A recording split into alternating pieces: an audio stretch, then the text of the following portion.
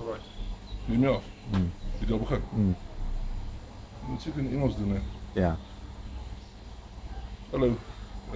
I'd like to show you my koi pond, which was an experiment that I just wanted to see if I could get a body of water of about 7,000 liters to filter effectively using a low power filter system. So I'll go into detail, but let me just show you what I've done. This is a vinyl dam lined with a reinforcing mesh, and then the external filter is an IBC or a flow bin. So I've just connected with an inlet pipe and an outlet pipe back to the dam, and then inside I've got oranges, bags for oranges, like plastic bags. So there's a big bag, and then inside there's probably 20 or 30 bags that I've made into little balls and then put inside. So there's maybe thousands of bags in there. There's a lot of them. And then how the filter works is, so the water comes in here from the dam, and then inside on the other side at the bottom, if you can just maybe see if you can look at this blue pipe, this is an airlift. So here I've got two air pumps or blower pumps. So air comes down at this hose right into the bottom of the, what I would call an injector nozzle, where there's hundreds of holes in the blue pipe, which brings the water and the air up into the top of this pipe. Here I sort of get rid of the air, and then the water goes to a T-junction here. On the other side there's another air pump exactly the same way. So these two come together, and then there's your inflow back into the dam. So the two airlifts return the water to the dam. And if you look at the flow here, I haven't measured it, but there's a big flow. It really flows very, very fast. If you consider that these pipes are 100 millimeters, and look at the volume of water that comes in. In fact, you can see the turbulence that it causes almost to the other side of the dam. So there's a big volume of water coming into the dam.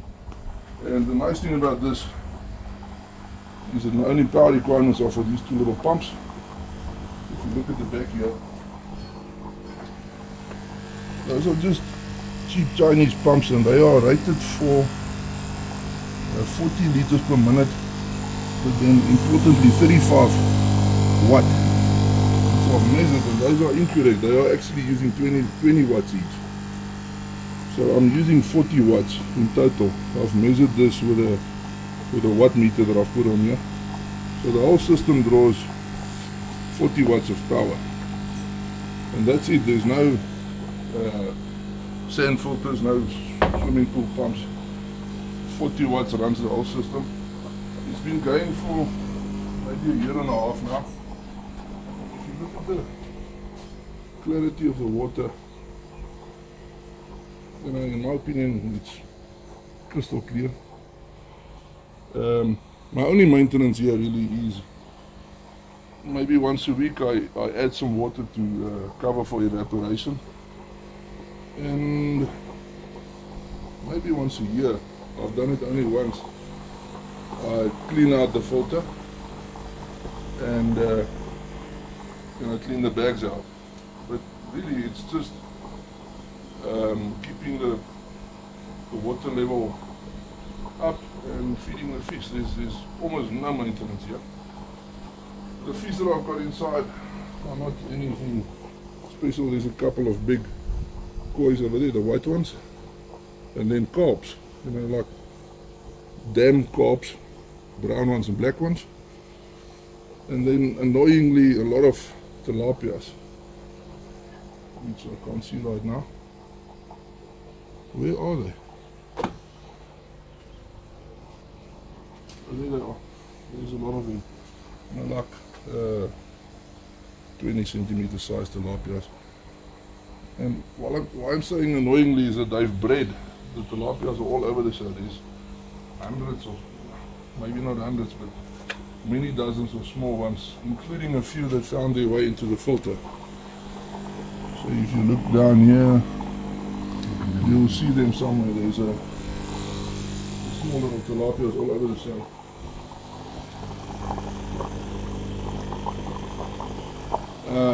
But what I did was, in terms of keeping the water warm, is what I've got here on the outside of the vinyl is isoboard. A piece here, but it looks like polystyrene. It's a high density polystyrene that I've just sort of bound with tie down straps around the dam. It also stands on the same material, so the bottom is also insulated.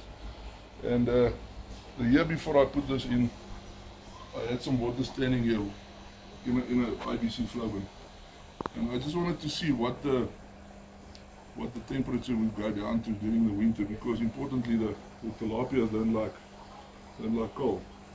So it went down to 3 degrees, I think, in one night, which, you know, at that stage the tilapias are dead.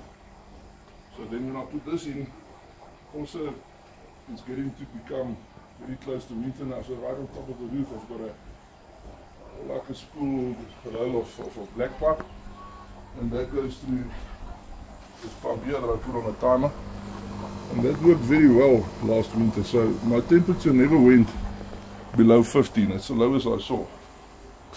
So there's no auxiliary heating apart from pumping some water for a couple of hours over the roof. And my tilapia survived. I've never tested the water as such. I don't know what the pH is or the ammonia and nitrate levels. I've got no idea. I've never tested it. But I've only lost one fish that jumped out one night. So it looks like they're very happy. They're all growing. They're multiplying like crazy. So, you know, for 40 watts, I think this was a huge success. This was just an experiment to see if, you know, if the filtration works. And if you look at the size of the fish as compared to the volume of water, you know, according to the calculations, I'm overstocked. But still, you know, the water is beautifully clear. So this seems to be working very well. One mistake that I made initially was I had this whole IBC flow bin inside, and the rationale was to eliminate all the plumbing, you know, so your filter sits inside, and that worked well for a while. But the big issue is when if you want to clean it out, then that's a mission. So I took it out eventually when I cleaned it. And outside, you know, it takes up a little bit more space, but then two advantages. Number one, you add another 1,000 liters of water to the system, and then to clean it out, you just open the tap on the other side. So it's very, very simple to clean.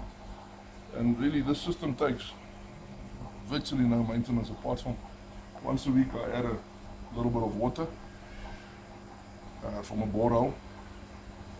Yeah, so this worked very well. My next one will be a permanent system. But the fish are very happy, the water is brilliantly clean, and it takes up no time. So thanks for watching.